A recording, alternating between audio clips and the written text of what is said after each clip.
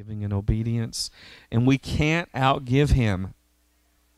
Amen. You just can't. You just can't outgive the Lord because he's so faithful and he's so good. Amen. Hallelujah. Also, many of you have seen this. I've announced it, but one of our guest instructors on September 23rd at Supernatural School, and it's not just Steve, but Steve and Marcy Fish will be with us as guest instructors. They're just amazing people.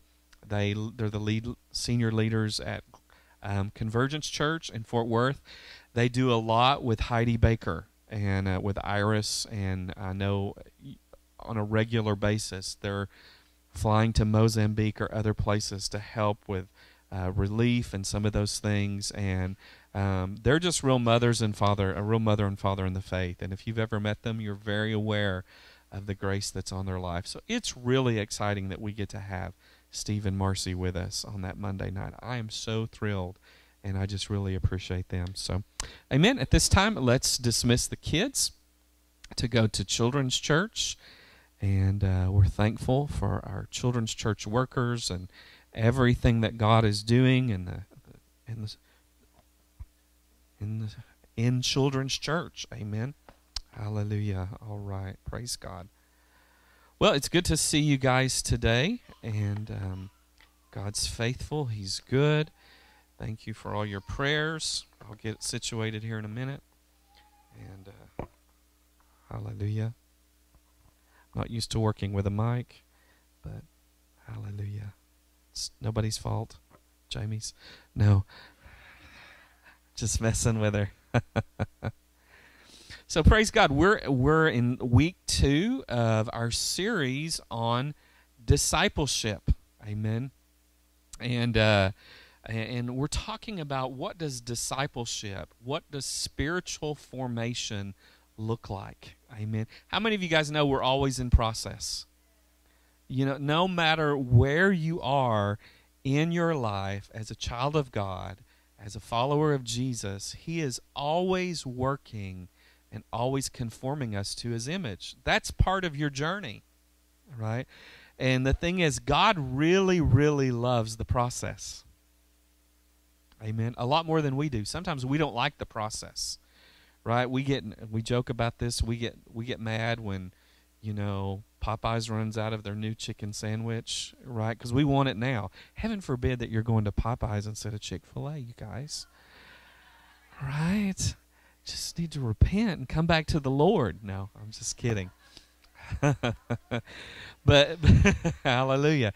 But there's a process that we're in. God's conforming us. Amen.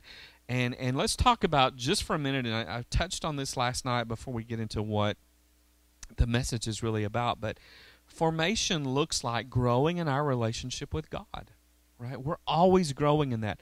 We're always learning to hear his voice more clearly, right? Because he's always speaking. He's continually renewing our mind to his. Amen.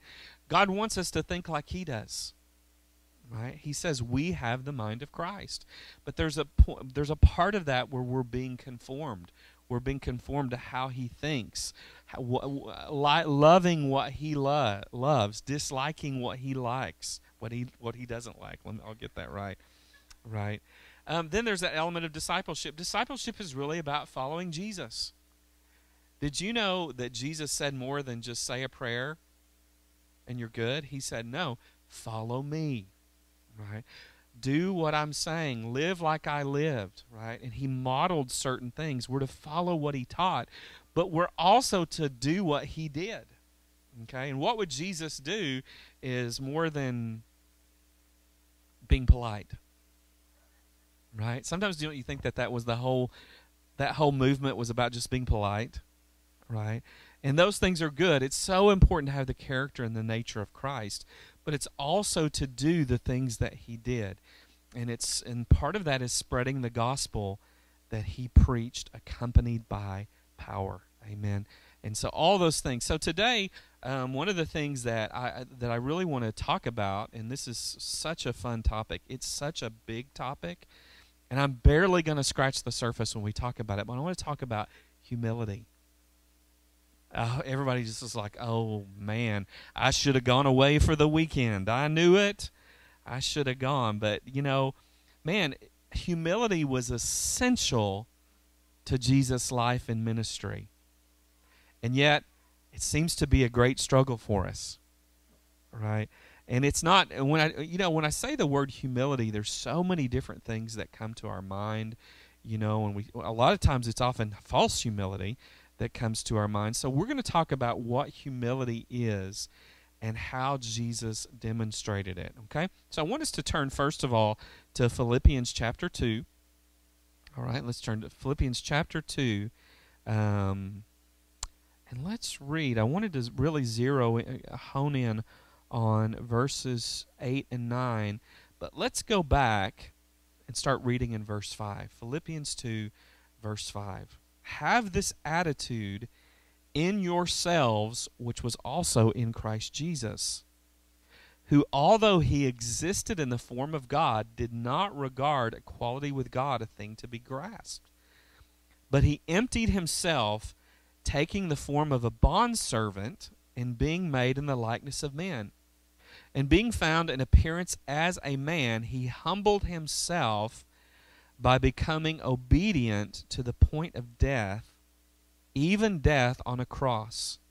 Therefore also God highly exalted him and bestowed on him the name which is above every name. Amen. Now, I don't think any of us have yet humbled ourselves to the point of death on a cross, right? And the reality is Jesus lived his life in humility.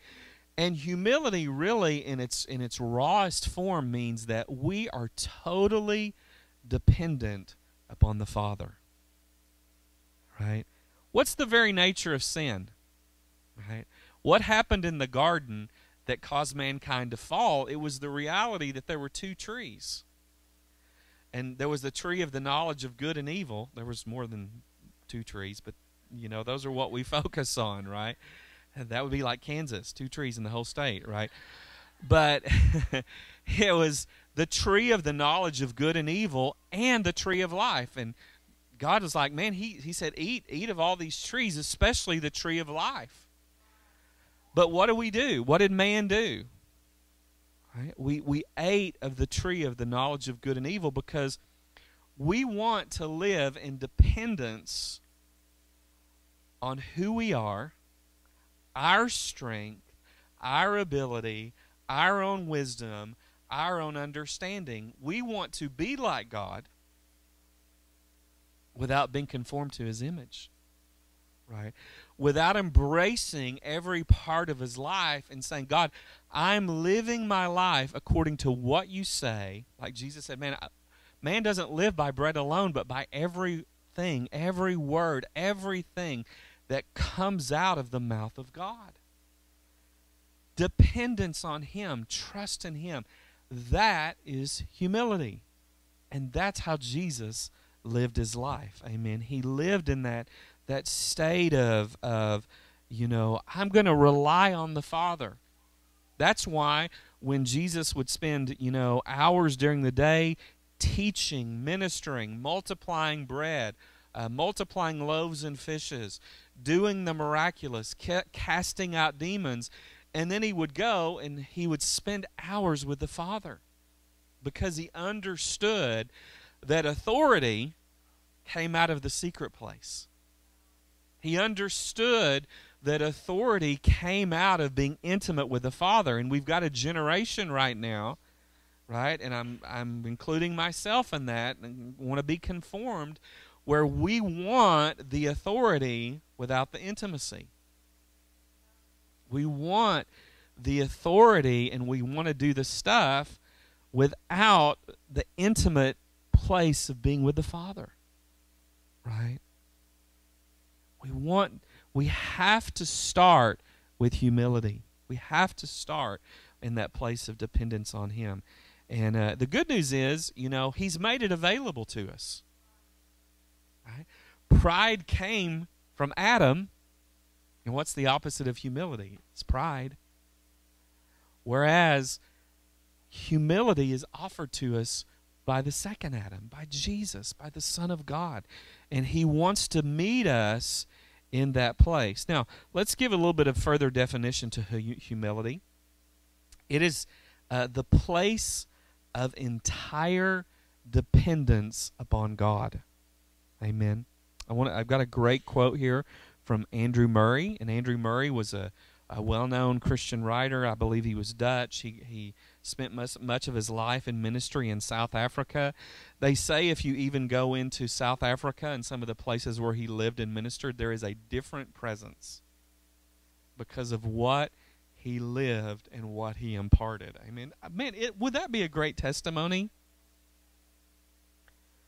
That someday after you're gone, people go into your place of assignment and they're like, good grief, there's a different presence of God here because Dusty Hucks lived here. Would that be a great testimony? Or there's a different atmosphere in this city because Jim and Martha Summers were here and because of how they lived. Man, I want that to be my testimony, that there's a residue of the glory and the presence of the anointing because of how I live my life, right? You know, a lot of people, and I hope to go there someday, Moravian Falls in North Carolina, and Charlie and Bryn Champ are getting ready to move there and base their ministry there, and Susan Starr, many of you know Susan lives there. You know, that place, many people say, is an open heaven because there was a group of Moravians that lived there. And if you don't know who the Moravians are, stick around a little bit longer, and I promise you I'll preach about them someday. But there's something of our lives that can be imparted and still remain. And I totally got off on this, but, you know, man, Andrew Murray, he changed a nation. Andrew Murray said, "The life God bestows is not imparted once for all, but each moment for the unceasing operation of his mighty power." Now, wouldn't it be easy if we could cast pride out? Man, we'd be lined up for deliverance right now, right? Because it would be great if you could just cast that spirit of pride out, but, you know, or we can get an impartation. Wouldn't it be great if somebody could just lay hands on you and you would have immediate humility? If you didn't sign up, I'd sign you up for it.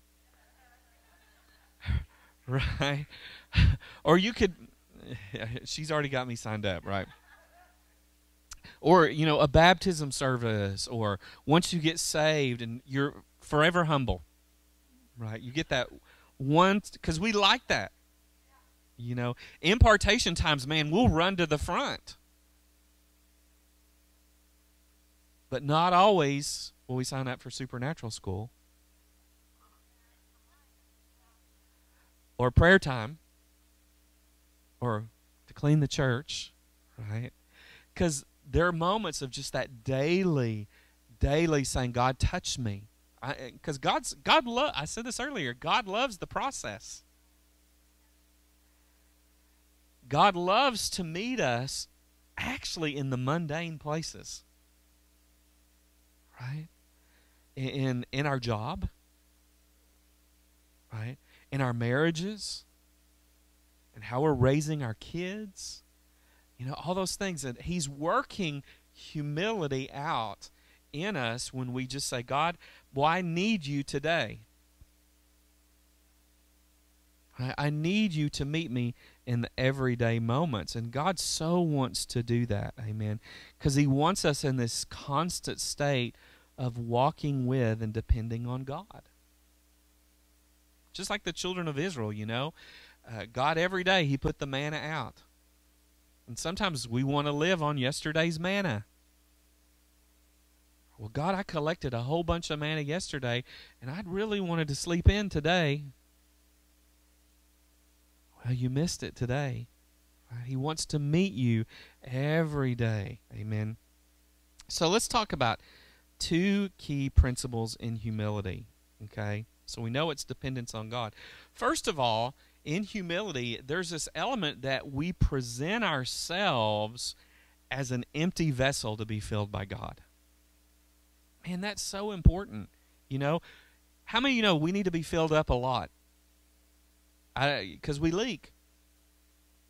Right? God Jesus, even I made mention of it earlier, he kept going back to the Father because he poured out everything that he had. And because he poured out everything that he had, and even though he was God, he lived as a man dependent upon the Holy Spirit.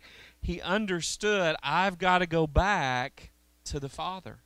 I've got to go back to the well. I've got to go back to the Lord's table every day and refill myself so that I can give out, what he's given me. So we have to present ourselves in dependence on the Lord as an empty vessel.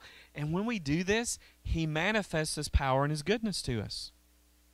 Aren't you glad when you're like, God, I've just poured out, and I could keep going in the power of my own strength and the power of what I've experienced and what I've known, but Lord, I just have to come back to you again because I need you. I'm dependent upon you. I'm not just dependent upon that great prophetic word I got 10 years ago. Now, do we still war and still believe for those things, sometimes decades later? Absolutely. And we understand those principles, but there's this constant, Lord, I'm dependent on you. I need you to fill me no matter how much I've experienced you, no matter how much you've poured into me, I've poured back out.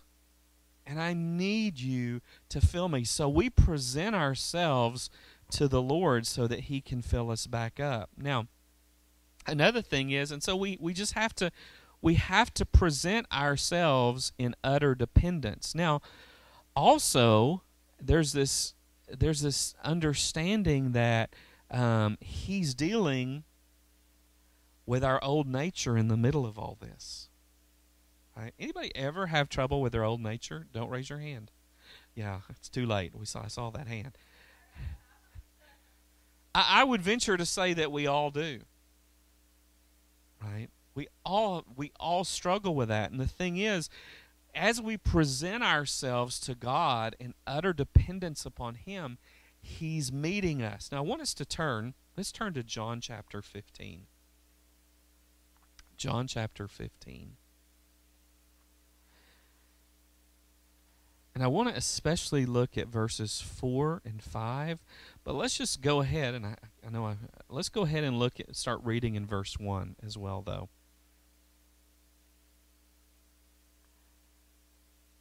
Ever try to overcome the old nature in your own strength?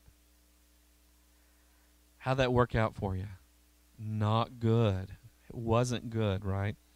So let's look, reading in verse 1. I am the true vine, and my Father is the vine dresser. Every branch in me that does not bear fruit, he takes away. And every branch that bears fruit, he prunes it, that it may bear more fruit. Hallelujah. Don't you love being pruned? You understand when you're experiencing pruning, it's because God really loves you.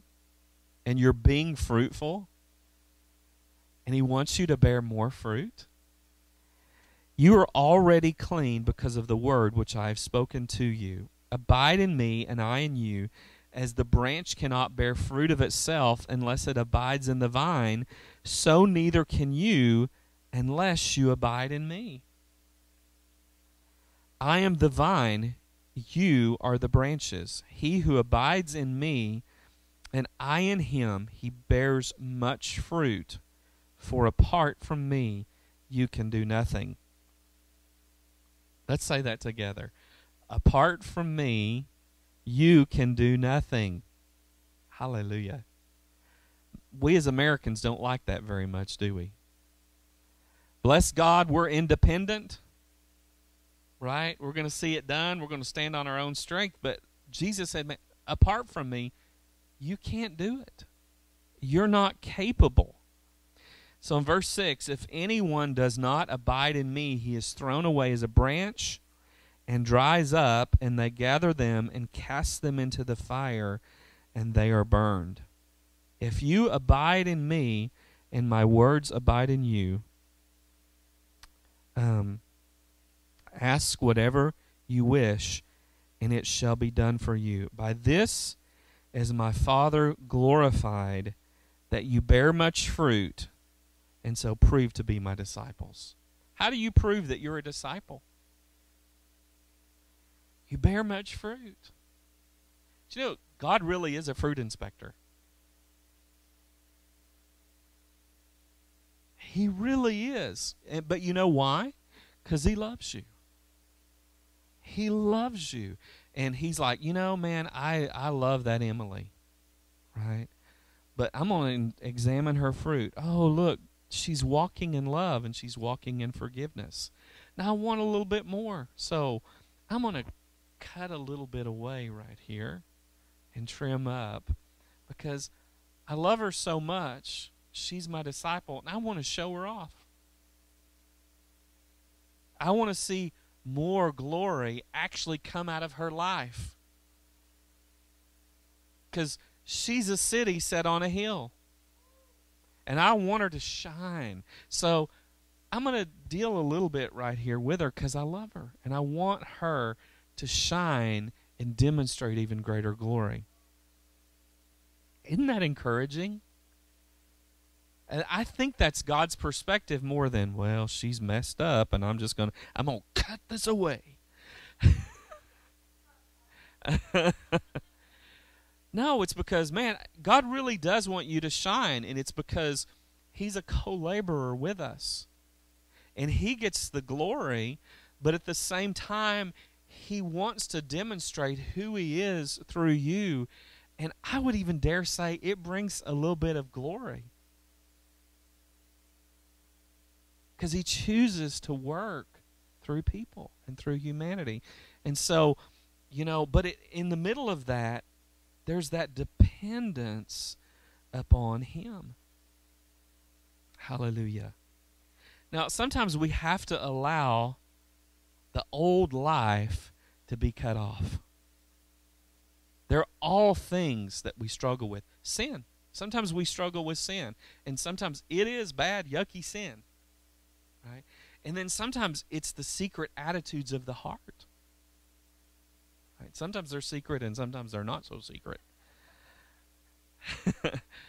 Right? But the thing is, God is working, and one of the things that he often wants to really touch when he starts dealing with the old life is he really wants to touch self and self-centeredness. Right?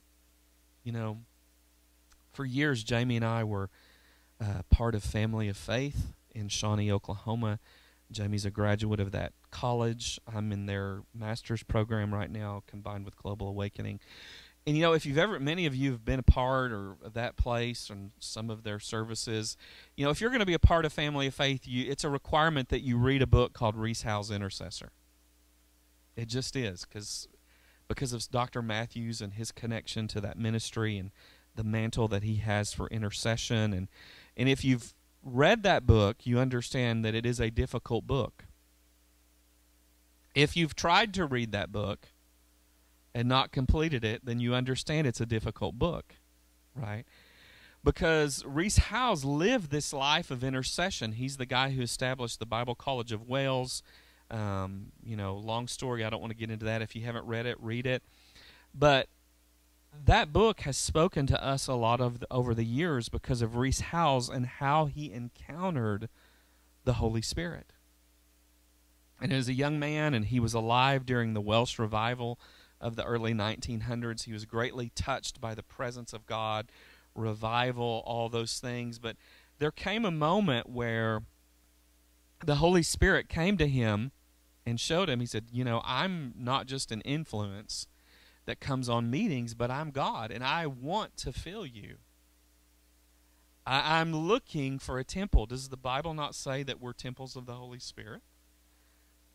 And the Holy Spirit basically came, and when you read this account, it really upsets a lot of our charismatic and Pentecostal revival, renewal traditions.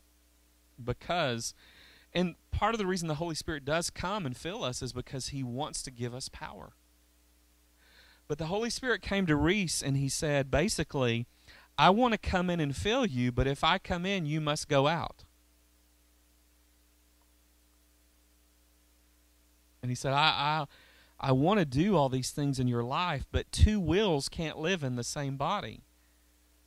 And so over the course of several days and like about a week or so, the Holy Spirit dealt with him, and he said, and I can't remember what day it was, but he says, you have until this day at like 6 o'clock to decide if you want me to fill you. That's a crazy thought, isn't it? Right? And the Holy Spirit began to deal with Reese in that period, because he said, you know, if I'm going to come in, you have to put your self-will down. Now, this goes beyond just sin.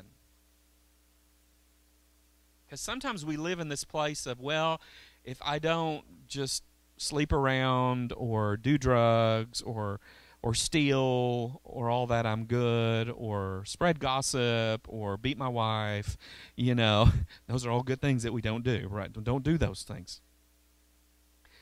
But the Holy Spirit began to deal and put his finger on things like his reputation. He said, you know, I want to live through you in such a way that even if I call you to live like John the Baptist, out in the country, out in the wilderness, dressing crazy, doing crazy things, if that's what I call you to do, I'm going to do that. And you can't worry about your reputation.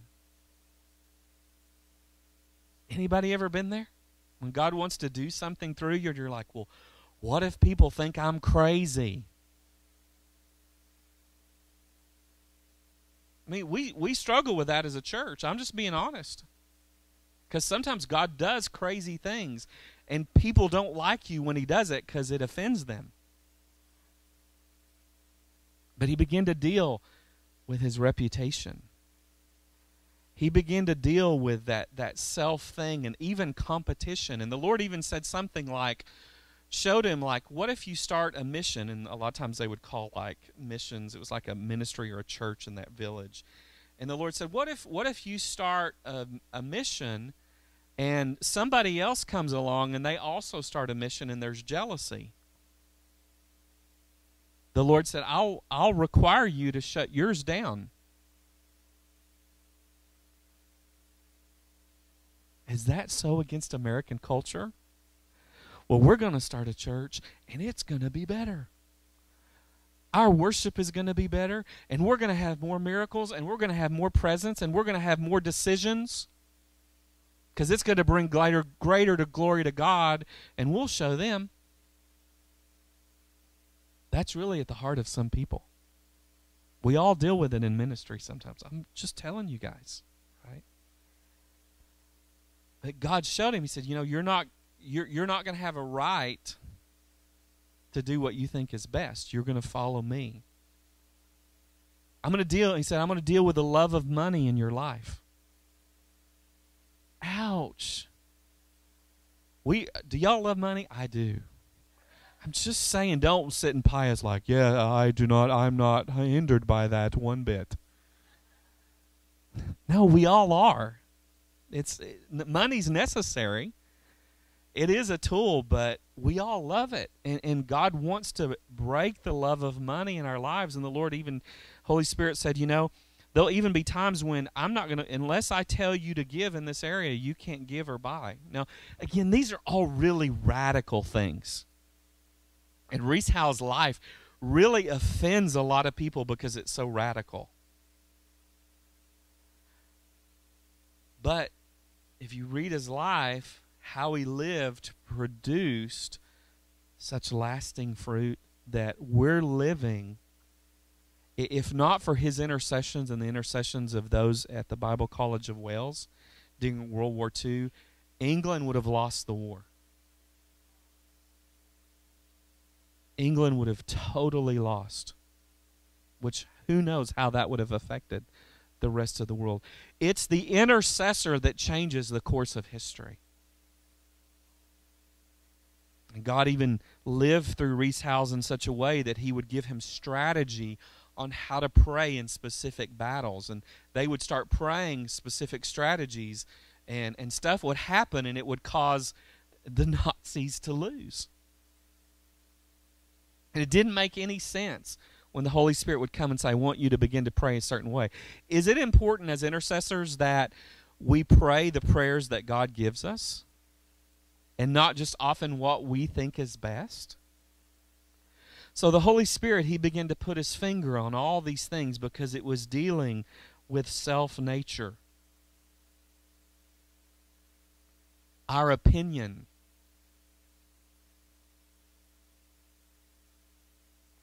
Or our rights. Well, I have a right to this. And one of the things that God even dealt with him, and this is radical, and this upsets some people and scares some people, but the Lord said, I'm dealing with you about your right to even make a home. Because I'm going to send you to nations. And the Lord did that, and the Lord sent Rees Howells to the nation of Africa.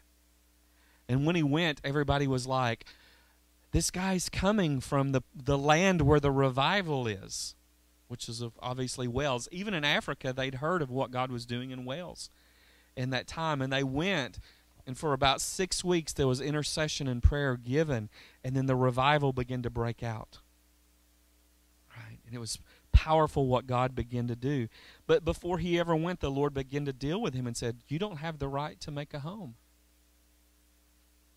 Well, bless God, the Constitution gives me rights. No, if we have the nature of the Lamb, the only right we have is what the Father says.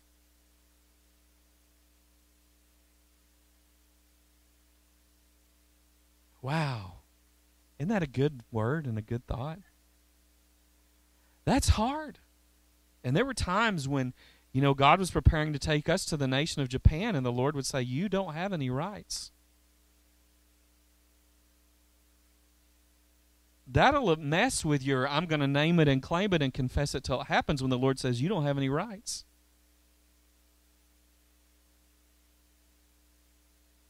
Because the Holy Spirit began to put his finger on certain things and said, I want to live through you in such a manner. It means that you put your will down.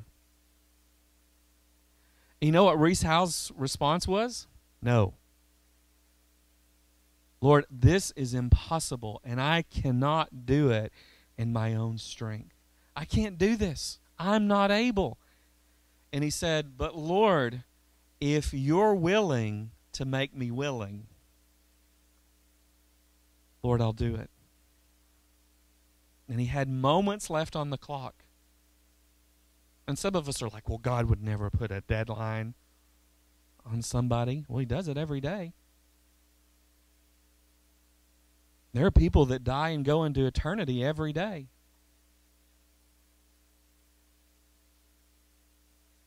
We don't like to think about that. And they've missed it.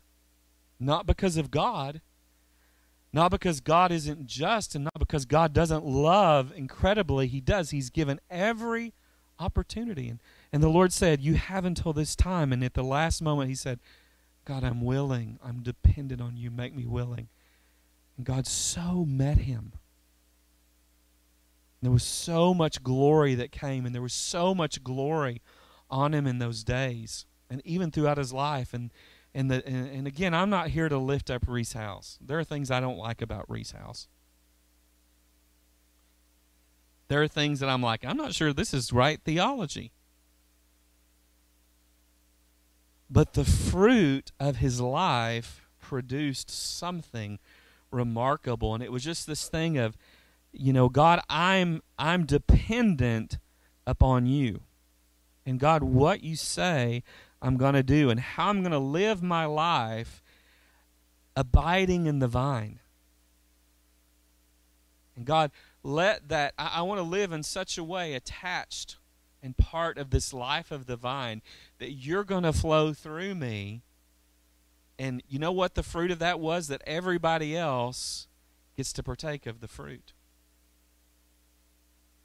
If you really live your life, and if we really live our lives abiding in the vine and attached to the life of the vine, not only does it bless us, but everybody around us gets to partake of the fruit. Right? They get to feast on what the Holy Spirit is producing in your life. And it produces great breakthrough. I want to read, this is one of the things that Rees Howells said. He said, "One thing the husbandman cannot do is graft the old life into the vine. Self can never abide in the Savior, not one atom of it. Before you can be grafted into the vine, you must be cut off from the old life. The vine can't do anything without the branch." Right? So if we want the power of the life of God, and we all want that. Right? Man, I want the life of the vine. I want the glory. I want the presence. I want all those things. But there are those moments when Jesus says, man, I want to meet you. And I want to give you my life, but I'm going to cut off some of those old things so that you'll be dependent upon me. Man, isn't this a good word? Some of y'all are like deer in the headlights this morning. Because, you know, sometimes that even puts away stuff on like our right to be offended. Our right to gossip. Well, I'm just letting you know so you can pray.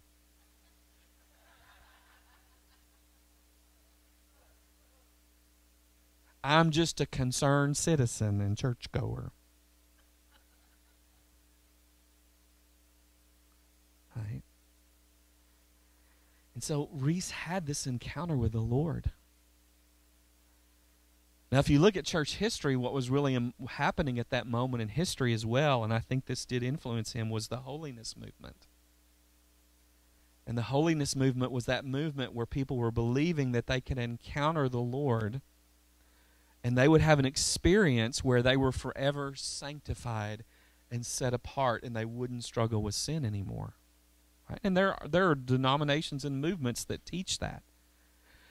I believe God can touch us and break the power of things in our life, but I believe that sanctification is a lifelong process of pursuit. Doesn't mean there's not a moment where we do not encounter the Lord and completely changed.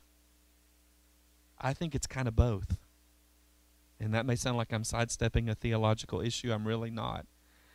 I'm saying that God, I believe in experiences, encounters where God so touches us. And if you've been baptized in the Holy Spirit, you get that. You get so supercharged that you're like, man, I'm not even on the ground. Right? But there's that daily, God, touch me. Lord, I know you zapped me with your power, but now you're wanting to meet me in these moments of humility and walking with you in the encounter. Right? Another part of humility that's a big part, and man, these aren't sermons that we really love in the church right now. They're not very seeker-friendly. No one really wants to, I'm just working on my humility. Right? Ugh. Well, the Holy Spirit is. And isn't it just like God to work on our humility whether we want it or not? He does that. Because why? Oh, you're doing really good. This branch is beautiful, but man, I want it to be a lot more beautiful next spring. So if I could just correct this one attitude, I'm going to trim this part here. So in the spring, it's going to be beautiful. Sometimes trimming season's rough. Not because God wants to humiliate us, but he wants to produce greater glory and greater fruit. Hallelujah. Now, servanthood. Servanthood is a big demonstration of humility, right? And who lived the greatest example of humility and servanthood than Jesus did? And it's remarkable how he lived and how he served. And let's read out of Mark 10. Mark 10 verses 43 and 40 through 45. Mark chapter 10 verses 43 through 45. Whoever wishes to be great among you shall be your servant, and whoever wishes to be first among you shall be slave of all. For even the Son of Man did not come to be served, but to serve and to give his life a ransom for many. Man, that was Jesus' whole purpose in coming. We read it at the beginning of the service. He poured out everything that was within his life. Right? He poured everything out in dependence and humility on the Lord. And it's because he knew what the Lord was going to do. But you know what? When we keep our eyes on the face of Jesus, the purposes of God, it's not hard to pour your life out. It's not hard to pour your worship out when you see him. Man, I love that from Upper Room. We've listened to it, and sometimes Olivia sang it. That, man, when I don't let me have that moment when I see your face. Don't let me miss an opportunity where I could have poured out more and I missed it because I didn't know what you look like. When I missed giving, when I missed pouring out my life and pouring out my heart because I really didn't know you. And I really didn't see your face. Because I think because we worship by faith, you guys, don't we? I mean, we can feel the presence of God and we can encounter him in worship and all those things, but there's an element of faith. Man, when we see him face to face, and this isn't a guilt trip or anything like that, but when we see him face to face, I don't ever want to say, man, God, I missed it. And now I see you in all your glory. And I could have given more. Could have given more away. You know, who's seen that movie, Schindler's List? I've watched it once. I'll never be able to watch it again. Do you remember the end? When Schindler had rescued all these Jews and kept them from going to the concentration camp, and he was like, I could have done more. I could have sold this pen and saved another life. And he was broken because even though he gave so much, he was like, I didn't do enough. And I'm not, again, this is not a guilty thing, but in the light of eternity. You know, it says he'll wipe away every tear from our eyes because I think sometimes we're going to be filled with regret in heaven. Not because of what we did, but sometimes because of what we didn't do. And the opportunities we missed and the things we missed. Because we don't just see, we see, not by faith anymore, but we see the full reality.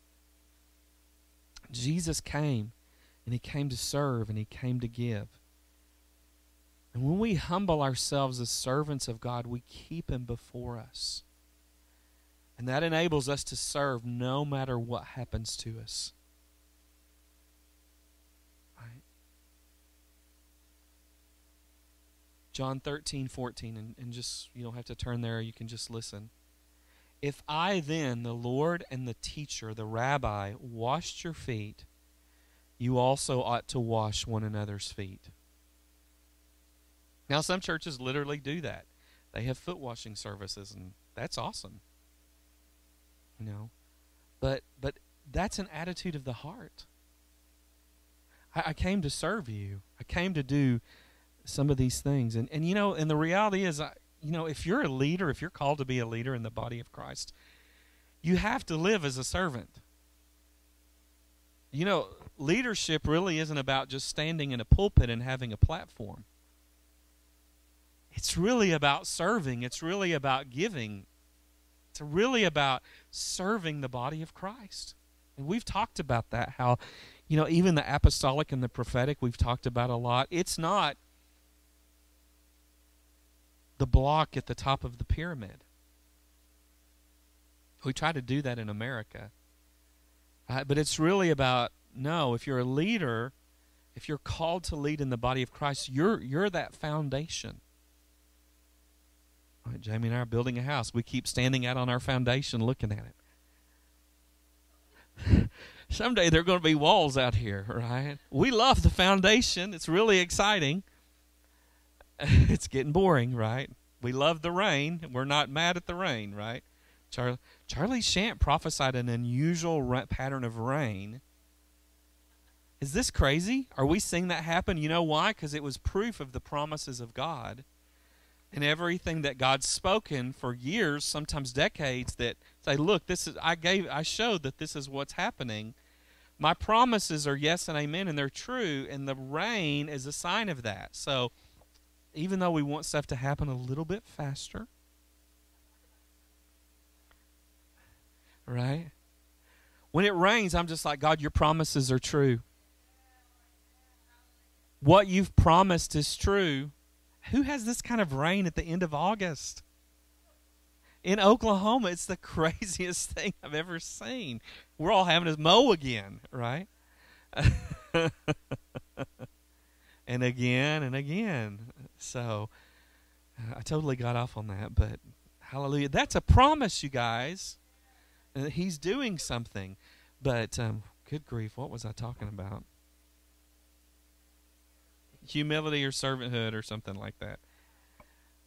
But that's that thing of we're the foundation as leaders that launches so people can go further, that they can rise higher. That's what leadership looks like. It looks like servanthood. And sometimes people tell me, well, I'm called to this ministry and I'm called to do that, and yet they refuse to serve. And that tells me they are not ready for ministry. And we're all called to ministry. You guys know what I'm saying. We're all called to serve. And leadership, it really is about servanthood. Right?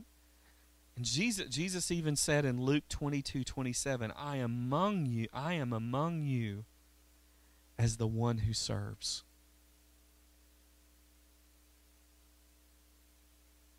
You know sometimes where Jesus is? He's with Betty and Lisa, cleaning the toilets. Nobody sees that. We see them come in. They're so excited.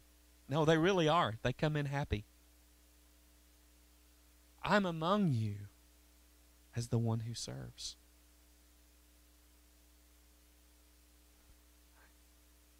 That teacher, Global Harvest, sitting with kids, teaching them to read. He's among you as the one who serves. Warming up their food in the microwave. Hoping that at some point they can make it to the bathroom today. It's true. They all get it, right? I'm making a connection with my audience, right? Leadership often means that it appears we're at the lowest place. But it's from this place that we launch others. You know, and that servanthood, it has to start with us individually. But what does it look like when there's a church that lives from a place of servanthood? Right?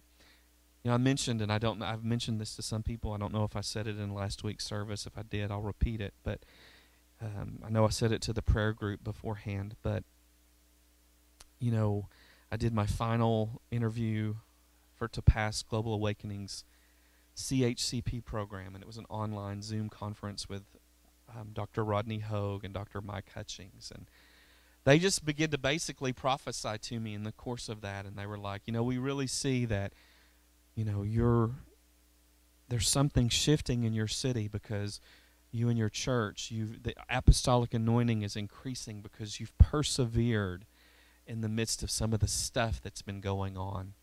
There's a greater authority, and we see even in your transformation center and what you guys are doing in your church, we see ministers who are hurt and broken and burnt out, and they're coming and they're being ministered to and they're being restored. And we see missionaries coming off the field because they need to be strengthened, and they need a season of rest and encouragement. And he said, what you guys are doing is so important. But you know what? That looks like servanthood. Because it looks like, and we pour out so much as a church. We pour out so much in the Christian school, and it takes supreme effort even to do what we're doing in the supernatural school. Right? But there's a further call for all of us as a body for what God's going to do. And we've known for years that God was going to send missionaries to come here for a season and be strengthened and refreshed. So that wasn't a new word to us. Right? Because I think we'll own properties where they even come and live for seasons. What does that look like for a body to pour out in servanthood? And to say, man, I know that you're broken. Because much of the church right now is, let's just come and let's get our need met on Sunday morning. And that's important. We need that. We need that fellowship, and we need teaching, and we need worship, corporate worship, and we need all those things. But what happens when we begin to be those who are like, okay, it's really not all about me. Right? It's about us pouring our lives out into other people, into other ministries. Man, that's a powerful thing. God's going to do that. He's wanting to do that through this. So I just want to put that before you, as well as that, that's humility. That's servanthood. When we give of ourselves and we give of our lives. Amen? So, we talk about all these things, and, so how do we overcome pride? How do we walk in humility? Well, the Lord very simply says in Scripture, and sometimes we want the 1, 2, 3, 4. Just give me the steps on how to do this so I won't have any pride and I'll have a successful ministry. Or a perfect marriage, or financial breakthrough, But what if we do what God says to do? And what does God say? He says, humble yourself. Present yourself to me. Give me your life. Independence. And I'm not talking about getting born again, but if you need to get born again, get born again. But it's presenting ourselves to Him and saying, God, you told me that if I humbled myself, that you would meet me. You told me that if I gave you myself, that I offered myself to you and said, Holy Spirit, fill me. You told me that you would meet me. And you told me that if I humbled myself, you would exalt me at the proper time. Do you want to be exalted? You should. Don't put the false humility on right now. No, I don't want to be exalted. No, you do. But if we humble ourselves and we ask Him, because you know what? And I just was so aware in worship today as we were worshiping, I kept seeing Jesus. I kept seeing on the throne. I kept seeing Him as a man in a fleshly glorified body in eternity right now, making intercession for us, a burning one, the glory of God upon Him. And just, my God, I'm seeing you. You're so holy and you're so worthy. And yet He's a lamb. The lamb slain from the foundation of the world. Right? In eternity right now, making intercession for us. And He wants to work His very nature and His very character in each one of us. And it may be that sometimes He'll put His finger on certain things. He may say, you don't have the right to that opinion anymore.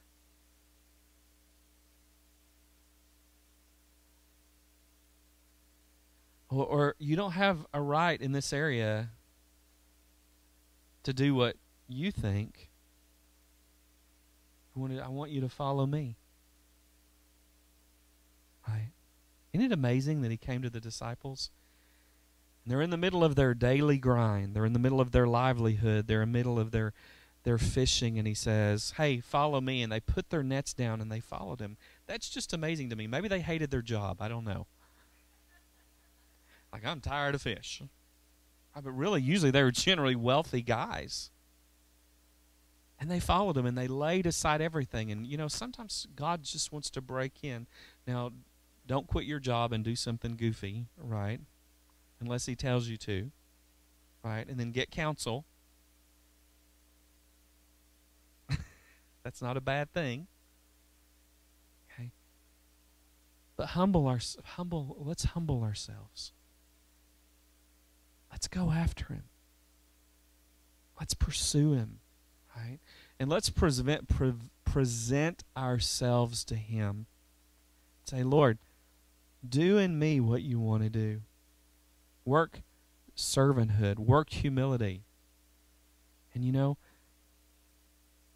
we're all in different places in our lives in that process, but God loves the process. So let's just to stand this morning. And I'm not saying that you're going to have a Reese Howes moment or a Reese Howes encounter. Maybe you will. I don't know. But I want us just to present ourselves to him and say, Holy Spirit, I want you to do in me what you want to do. Amen. So let's just close our eyes for a moment and just position your heart. Just extend your heart before him right now. Lord, we give you permission today. Holy Spirit, we give you permission. And most of us are saved and we've even been filled with Holy Spirit. But Lord, I ask you even now just to do something different in us. That you just work a humility in us. That, Lord, we don't want to be resisted by you because of pride. Lord, you said that you resist the proud. So, Lord, I ask that you just work a humility in our hearts. That you work servanthood practically in us and through us today. Lord, not just to each other in this place, but, Lord, to our husbands and wives, our children, our jobs, our community. Lord, everything that you want to do corporately through us in the future. But Lord, would you meet us right now? Holy Spirit, would you come and just produce the life of the vine in us and through us? We invite you, God. You don't need our invitation. But Lord, we need you. We need you to work in us and through us today. Produce the very nature of the Lamb in us. The Lamb on the throne in the presence of the Father right now. So, Lord, we give you permission. And, Lord, I ask that you just give us grace today. Lord, we humble ourselves under your mighty hand, that you would exalt us as you see fit at the proper time. And Lord, we love you. Thank you for all your promises. And that your promises today are yes and amen. And so in agreement with you for this prayer, we just say amen. Amen. Hallelujah. So let him do what he wants to do. Praise God. Hallelujah. If he trims you up a little bit, well, we all need a good trim sometimes, right? Hallelujah. Amen. Praise God. Bless you guys today. If you need healing prayer, over here. If you need prophetic ministry, right here. And I pray that you guys have a great holiday tomorrow. Be blessed. We'll see you at school or church or Walmart or somewhere.